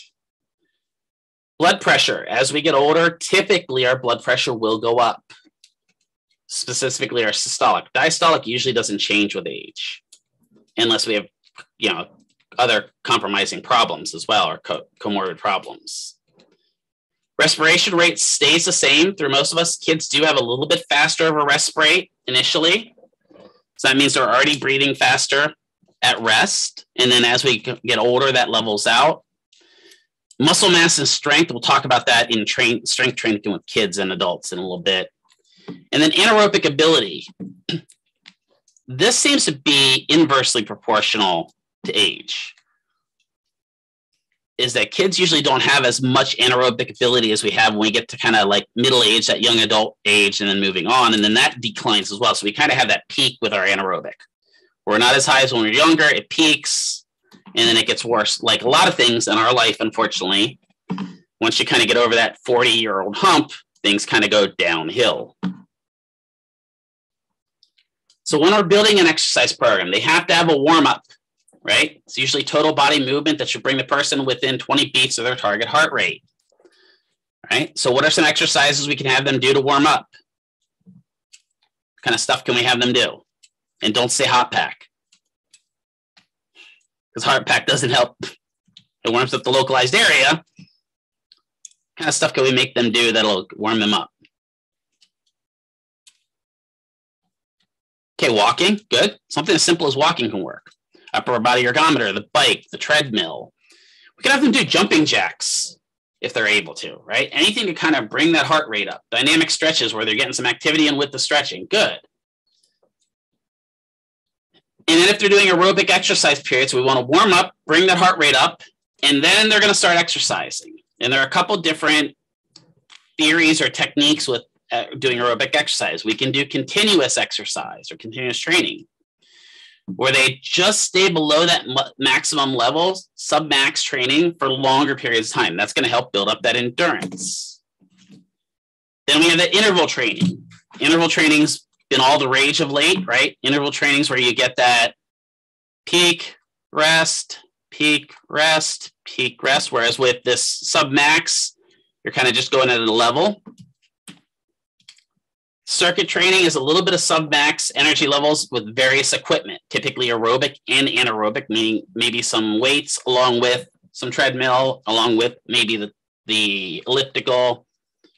And then circuit interval combines both of those. So circuit intervals where we're keeping that high rate, low rate, high rate, low rate, but we interchange between equipment as we're doing that.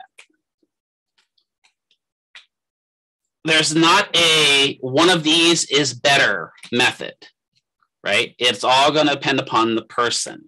Some people do really well with continuous training. Some people get bored at that, and it doesn't do them well. So maybe they need the interval training, or maybe they need the circuit training. It's going to depend upon the patient and what the PT's goals are for that patient. After that aerobic activity, we should have a cool down period, right? Usually, again, if you're warming up as maybe on the treadmill, you might want to cool down a little bit on the treadmill as well. So slow down and do some walking on the treadmill. You might want to do some stretching. Yoga is a great way to kind of cool down and relax the body after activity. I hear. I don't know. I'm not that flexible. Yoga is kind of antithetical to everything I do because I would probably fall. So cool down is a really good method to kind of relax. The other thing that cool down does, it can help us offset that DOMS effect that can come in. So according to your book in box 7.9, in order to establish an aerobic training program, we have to establish the heart rate, warm them up, increase that pace of the activity so the heart rate can be maintained for 20 to 30 minutes, and then cool them down. That aerobic activity should be undertaken 3 to 5 times a week based upon the level we're doing. To avoid injuries, the patient should use appropriate equipment, such as proper footwear, proper biomechanical support.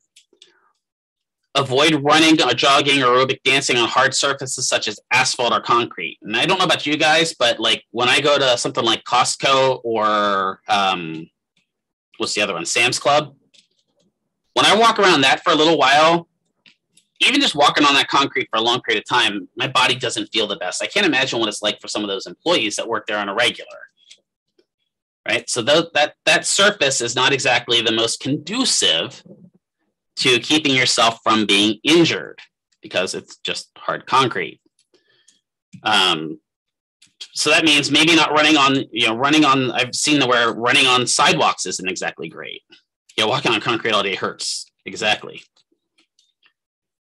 Avoid overuse syndrome and structures of the musculoskeletal system by proper warm-up, stretching, and then also maintaining that cool down, right? Overuse commonly occurs when there's an increase in time or effort without adequate rest between sessions. That means when you're doing activities, there needs to be not only rest after your activity, but there also has to become some rest between activities. You don't want to necessarily really, really stress out your activity doing the same thing over and over and over and over again. If you do curls every day and you're constantly pushing those curls to your max level, you're going to eventually kind of overload and cause an overuse syndrome to occur. You get maybe something like tenovitis or tenosynovitis, where your muscles just aren't handling it very well, and then breakdown is imminent. Exactly. The other thing is to individualize the program of exercise. All people are not the same. We can't just take out one blanket exercise program and say this works for everybody. Although Beachbody Training would say that every exercise program is perfect for everybody, right? Just go do the, what their current one is. There's like 50,000 different ones that they have. But this exercise program is perfect for people of all levels, Here's P90X. It's going to be great for everybody. And then the first time you do it, you're like, I don't like this. This is not fun. Exercise has to be individualized to the person, right? Begin at a safe level and then progress as the patient meets goals. It's just like anything else. What happens as we train? Well, cardiovascular, our stroke volume goes up. As our stroke volume goes up, our cardiac output goes up with it, and then oxygen permeability at the muscular level increases. Our lung volume increases, right? The ability for the lungs to expand and hold more oxygen increases. They're also more efficient, meaning that exchange at the alveoli becomes a lot better. Mitochondrial proliferation increases, right? Those mighty mitochondria out at our cell levels mean they're able to use ATP a lot more efficiently. Therefore, your overall metabolic usage gets better. With exercise also and training, your body fat percentages do tend to go down. Your bad cholesterol levels, and I'm using bad in quotes because there's bad and good cholesterol, right? Tends to go down. You usually have improved thermal regulation, meaning you adapt a lot better to changes in temperature. And you have improved musculoskeletal resistance. Your ability to avoid getting hurt gets a lot better. So there's a ton of benefits that work and happen with training, right? When we look at aerobic training conditioning programs, especially for patients with coronary disease, we typically talk about there being 3 primary phases. So there's going to be an inpatient phase, there's going to be an outpatient phase 1, or technically it's a phase 2 of the program, but outpatient phase 1, outpatient phase 2, which is phase 3 of the program. The inpatient phase for coronary disease or heart disease, right, will start 3 to 5 days after the insult. So this is the patient has a heart attack and they're in the hospital. Typically, they're not going to be seeing PT for 3 to 5 days. Now, that day range has shrunk of late. The doctors tend to want the patients up and moving more recently than just 3 to 5 days. But it's also going to depend upon what happened with that coronary insult. If they've had to have a cabbage, it may be a little while till they're able to get up and get out of bed. Right? They may be in the ICU for days. Doesn't mean we can't see them, but the docs will determine when that patient is specifically ready to be seen by the PT. At about that 3 to 5 day level, we're going to start working on some ADL-based activities, getting dressed, getting out of bed, maybe getting a shower with OT, brushing your teeth, those type of things. But we're not going to do any resistive training in that inpatient level. So while they're in that inpatient level, that should not be a time where we're giving them 25-pound dumbbells and having them do curls, right? That's where we're going to work on a lot lighter level stuff, maybe some isometrics, as long as we're talking sub-max isos. We're not going to be pushing them super hard. 6 to 8 weeks after insult, they should be definitely out of the hospital at that point. They've probably had some home health as well. And now they should be coming to an outpatient physical therapy clinic. It really does benefit. And a lot of the research with the cardiac specialized silo of the PTA shows that patients that go to outpatient therapy after a cardiac insult do have better life outcomes as long as they're receiving that therapy.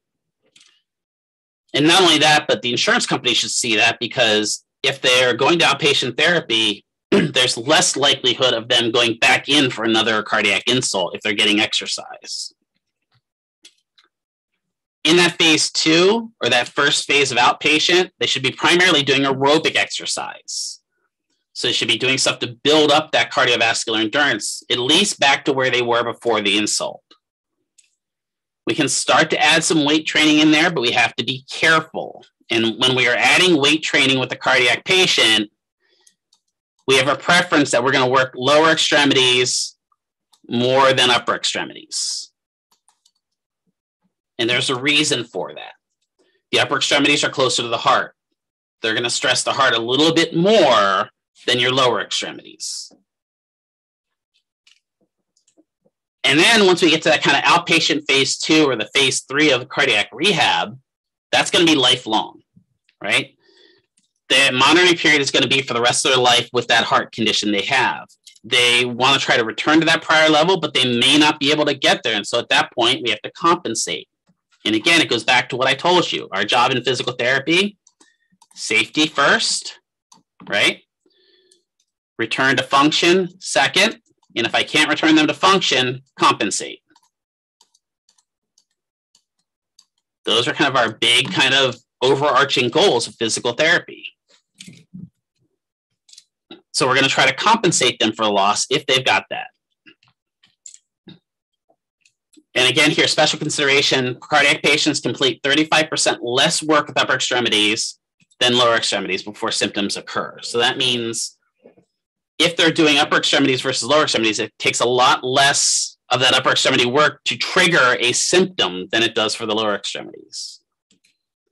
And overall, adaptive changes will slowly occur with them. They will slowly get a little bit better. But understand, if they've got a severe cardiac insult, it's going to take some time. This is not a, I go in, I have a coronary artery bypass graft, and tomorrow I'm better. This is going to be a lifelong process for most of these patients after that. It's going to involve diet change. It's going to involve activity changes. It's going to involve a lot of life changes too. Because if you're working at a high stress job, it's not going to be long till you're back in there with another cardiac insult. For patients with deconditioned or patients with chronic illnesses, we're going to try to slow and reverse that deconditioning if we can. Now, a patient that might have something like ALS or Lou Gehrig's disease, right? The best we can hope there, because we're not going to be able to reverse that deconditioning, but the best we can hope there is maybe slow the progression.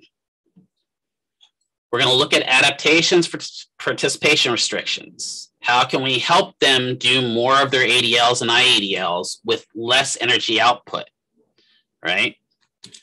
We're going to talk about over here again with the compensation, energy conservation. How can we help them do things and use less energy so they're able to do more things? Help them understand their activity restrictions. And then help them, again, minimize that decondition. Their impairments, their goals, and their plan of care all need to be based upon what their conditions are. A patient that has MS is not going to be the same as a patient that has ALS, that has muscular dystrophy, that has myasthenia gravis. We have to tailor their programs based upon what their conditions are. The PT has to also involve the patient in those goal settings, right? And our job then, once the goals are set and once our plan of care is set up, is to implement that plan of care and help that patient understand why we're going where we're going, so that they can get a buy-in and we can get better function from the patient. What can influence tension generation or strength generation in the normal skeletal muscle? Well, how much energy you have and what's your blood supply. If you're dehydrated, you're not able to generate as much force with your muscles because they're not able to get as much blood supply. If you don't have a ton of energy, like right now, for me, I don't have a ton of energy. Pretty much after this class, I'm probably going to crash for at least 30 minutes. I don't have a ton of energy reserves. And so when I'm doing stuff like right now, it wears me out really quickly. Muscle fatigue and overall general fatigue is there as well, right? And we have to understand the thresholds fatigue. The more and more you understand what your own personal thresholds to hit fatigue are, the more you can start identifying what are factors that trigger that fatigue. And then as PTs and PTAs, we can come in and help them with energy conservation techniques to kind of skirt around those thresholds and maybe lessen their overall general fatigue. How long does it take you to recover from exercise is going to influence how much strength you can generate, right? When you have early childhood and pre-adolescence, they don't have as much functional strength or ability to generate tension in those muscles as somebody that's entering that adolescent period when they start hitting hormones. And then when you start hitting into adulthood and late adulthood, those hormones start slowing down again and you're not able to generate as much. Some other things that can affect is psychological cognitive factors. If you're not able to pay attention to what you're doing, you may not be able to do as much activity. And then motivation and feedback are kind of big. I find that, as much as extrinsic feedback is useful, when somebody says to you, oh, you're doing great, blah, blah, blah, blah, blah, there also has to be a certain amount of intrinsic feedback to boost your motivation. There has to be a reason why you're doing the programs you're doing. If you don't have that reason why, you're not going to stick to them. So when we start adding resistive exercise in, now after we've gotten some of the cardio training, now we're starting to add some resistive stuff in. We have to think of the alignment and stabilization, right? Looking at the way the muscles work. Getting them in a position where the pull of the activity they're doing is in line with the pull of the muscle. And then also look at stabilization. What can we do to help them with stabilization, or what do their stabilizers look like, and do we have to strengthen those as well? When we talk about submax versus maximal exercise loads, we have to determine, are we going to be pushing them just under their total level, or are we going to be pushing them to where they totally hit total muscle fatigue? We're going to initialize exercise loads and document it. So we're going to keep looking at what those repetitions do. What happens as we progress to repetitions? What is the outcome of doing it? There are all kinds of alternative methods for determining baseline strength. For us, it's mainly manual muscle testing is what we're going to do. And then keeping them in that training zone. So with physical therapy, a lot of times when we're doing strength training, the big thing you're going to see are sets and reps, right? How many sets of how many reps is a patient doing? So are they doing 3 sets? Typically, and for those of you that are techs, you probably can agree with this. You may say, or actually not 3 sets, 30, that's a lot. 3 sets of 10 is the big one I always see in the clinic. And if you ask anyone why 3 sets of 10, no one really tells you. It's kind of like ultrasound at 1.8 watts per centimeter squared. No one really knows why we picked that. We just picked it. And it kind of becomes one of those things, right? So a lot of times we're going to have that sets and reps out there. And then like we had asked earlier is, well, what do we increase first, Mr. McKeever? Do we increase sets? We do increase reps? Do we increase time? Yes. That's my answer to that. It's going to determine based on your patient's overall, yes, no, exactly, Mark, that your favorite phrase, yes, no. It's going to be based upon what your goals are by your PT, what the plan of care is established to do, and then also what the goals for the patient are. You know, if the PT's plan of care does not include any progression, there's probably a reason for that. And that means we stick to what that plan of care is. There are sometimes reasons why we don't progress exercises. There may be a medical restriction in place, or there might be a reason for the specific treatment plan that we're not going to do it. We have to look at what are our goals. Are we going for muscle strength? Are we going for muscle endurance? Exercise order can affect things. Try this the next time you're at the gym, because we probably all have, when we go to the gym, a set way that we do things. You know, you go from the treadmill over to the bench press, from the bench press to the incline press, from the incline press over to the lat pull down machine. And you have this kind of set way of doing things. And if you look at your way that you exercise, you probably have this, that it's done, you've done this for a while. Try change that up and see what happens. It feels different. Yeah, we are creatures of habit. You're 100% right? Just like in the morning. And adaptation won't improve if you stick and just do the same thing over and over again, right? Changing your frequency of exercise and your duration of exercise can overall help determine and change your resistive strength, right? And then rest. Why do we need to rest? Well, our muscles need to recover. It's just like our brain, right? Our brain needs time to encode the information we have. Well, the muscles need time to encode the information they have, right? You need to recuperate, right? We need that ability to retake in nutrients and fluid in order to rehydrate and rebuild those muscles after tearing them down.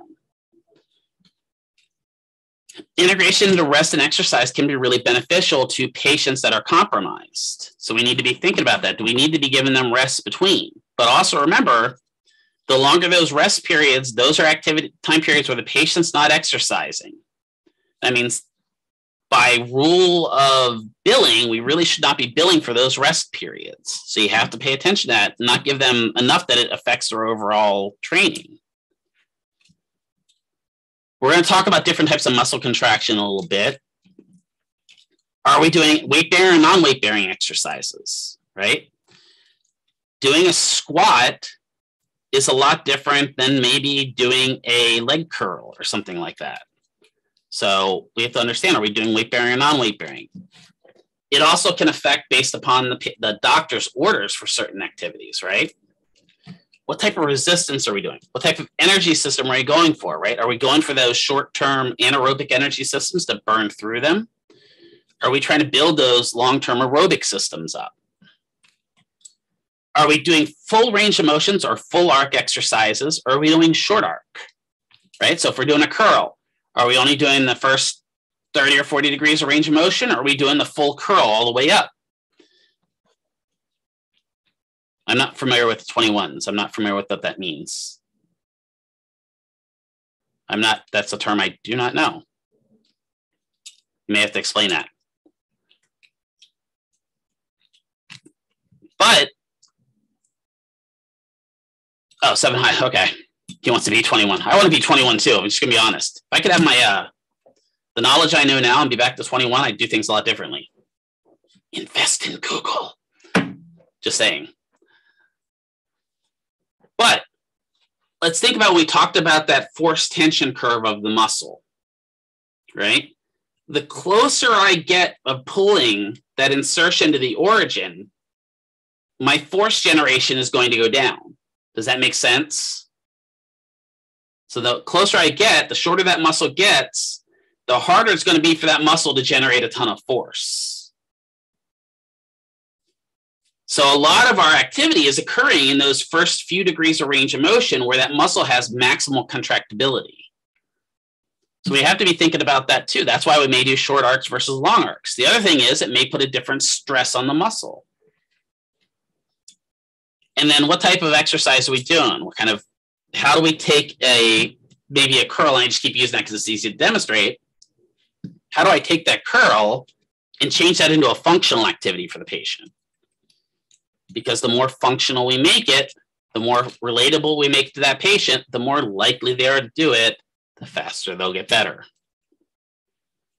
Right? There is a force-velocity relationship. As the velocity of the muscle shortening increases, the muscle, I just said this, so look at that. The force the muscle can generate decreases. Maximum force is somewhere within that first 30% of the range of motion. Almost like I've taught this class before or something. So let's think of something like the shoulder. Right? So shoulder flexion, I have 180, well, I don't have, but I should have 180 degrees of range of motion to the shoulder in order to go into shoulder flexion, right? So by kind of this force generation relationship, it says that 180 times 0.3, most of my force is generated in about that first 60 degrees of range of motion. That's where most of my force is going to be generated. As I further move up, as that muscle gets shorter, I'm able to generate less and less force.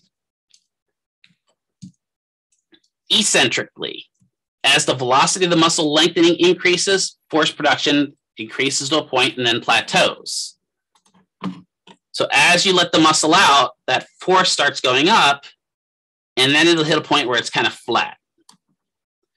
So if I'm doing eccentric activity with the anterior deltoid where I'm slowing down as I come down, what you'll feel is it's going to get harder and harder and harder and harder, and then eventually it's going to kind of plateau out, and the difficulty level is going to stay the same throughout the rest of that arc.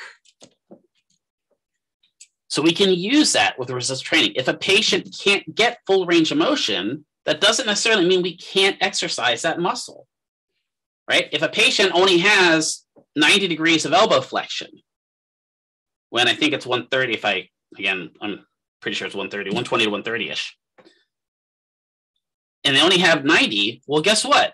They've got that first 30 degrees of range of motion we talked about over here.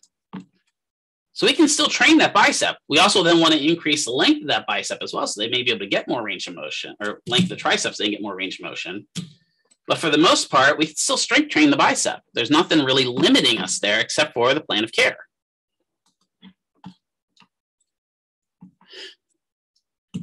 Make sure we're varying the training a little bit, right? We also then have to integrate function. We got to add some balance and stability and active mobility. We can't always just be doing stuff sitting where they're static and they have no challenge to their balance or no challenge to their mobility. That's not the way humans operate. Humans are a mobile, agile, and hostile species. We get up and we move. So there has to be that balance there of strength, power, endurance, and balance itself. So we can work on those task-specific movement patterns while we're doing resistive exercises. You know, if you've got somebody that works at an Amazon warehouse, okay, great. Let's do resistive exercises where they're moving boxes around, because that's what they're going to do in real life. And it maybe help them get better at what they do at work. There are all kinds of different types of resistance activities. We're going to talk about this in a second on progression.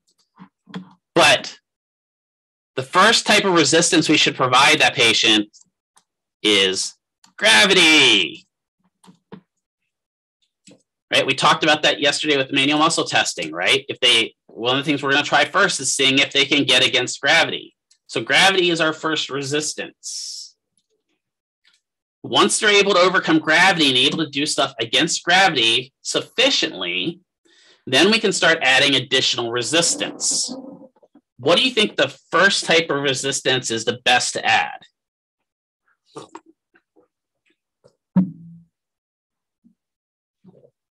What do you think the best type of resistance to start adding is going to be?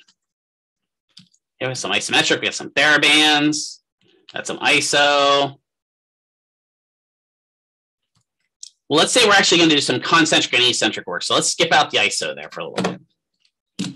What's the first type of resistance we might add if we're talking concentric and eccentric?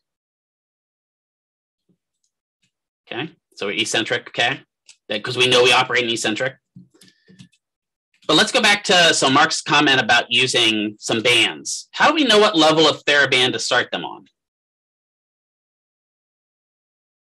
Okay, so I'm starting the lowest, right? But what if that's too easy for them? Right? Then you go, okay.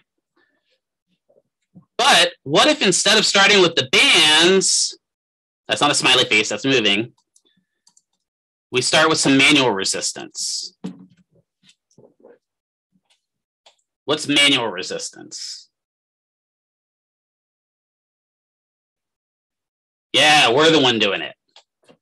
Yeah, right. So let's say I've got a patient that's got we're strengthening the bicep, and I start by adding some manual resistance on after they've overcome gravity. By doing that manual resistance, when I start progressing to some sort of resistive activity, am I able to better determine what type of resistive activity to do then? Yeah, right? So by adding a little bit of manual resistance initially in that early training phase, I can better determine, like if I'm on this patient, I'm working with Mark and Mark's like hulking me out and pulling me across the table every time he's doing a curl. Well, maybe putting him on a yellow TheraBand might be insulting to him. And he's like, I got this. He's just flinging that yellow TheraBand around like nothing. Right? But by adding that manual resistance, like, oh, we could probably start him on a green. And it gives me a little bit better of a way to judge where to move the patient to, right? A lot of PTs really do allow manual resistance so they can gauge the strength of the patient. That's nothing more than doing a manual muscle test, right? Gauging what the strength level of that patient is. So manual resistance, big. Mechanical resistance is typically added after we've already kind of looked at that manual resistance.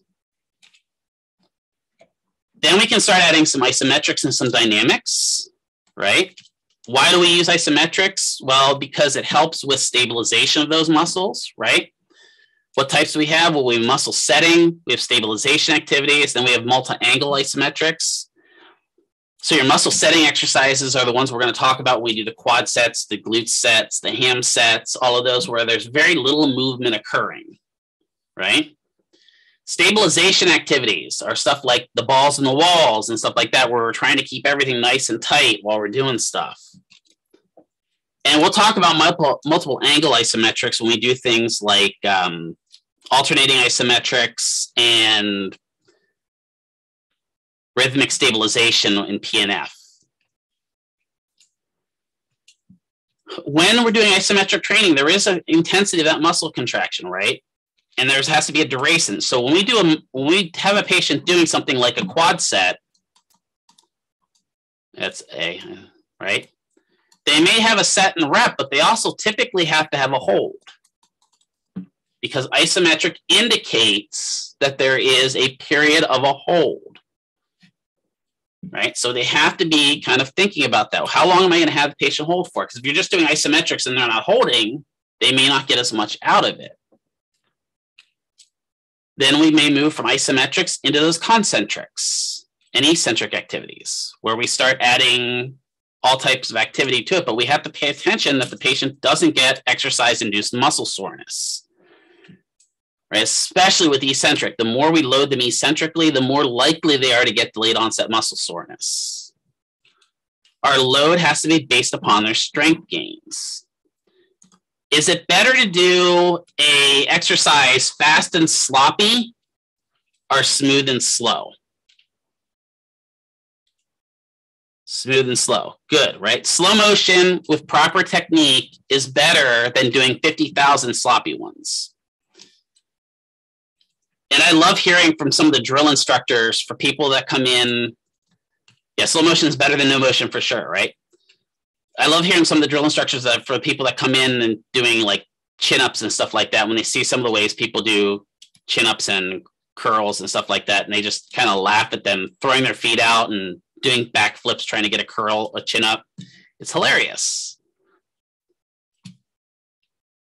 You need to make sure that you're controlling your activity when they're doing any type of activity, whether it's a push-up, pull-up, sit-up, bench press, curl, anything like that. And again, make sure that you have the energy to tolerate it, that it's going for what you want. Now, there will be some cross-training effect, right? If I do a pull-up, could a pull-up eventually help me with increasing my curl amount? Yeah, right? Even a push-up could, because there's going to be some eccentric training going on. But that doesn't necessarily mean that if I want to get better at curls, that's all I do. So I have to do curls if I want to get better at curls. So we have to be thinking about that. I'm going to stop sharing here because it's just about time for you guys to go. And we'll finish this on Monday when we're back to normal stuff again. So